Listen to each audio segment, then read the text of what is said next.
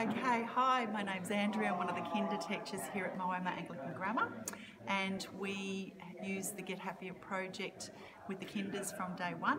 So we teach them about the open roads and give them the strategies of how to stay on the open roads, and sometimes when we find ourselves off the open roads out in the playground or in the classroom, we give them ways of doing a U-turn to get back on track. I just wanted to share a little story with you. I've got a little boy in my classroom.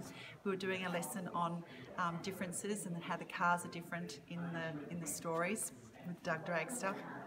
And we related that to how we're all different in the classroom, and the children I'm working with are obviously 5 years old.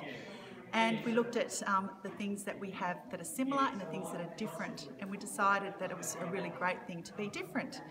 The next day we were talking about that lesson and doing a reflection on it, and one of my little students, he's a little Indian boy, and he put his hand up and I said, "Yes, Vivan," and he said, "You know, Mrs. Rippon, when I was in preschool at Rochester, I wanted my skin to be peach coloured like my friends, but now I know it's okay to have dark skin, and that makes me happy."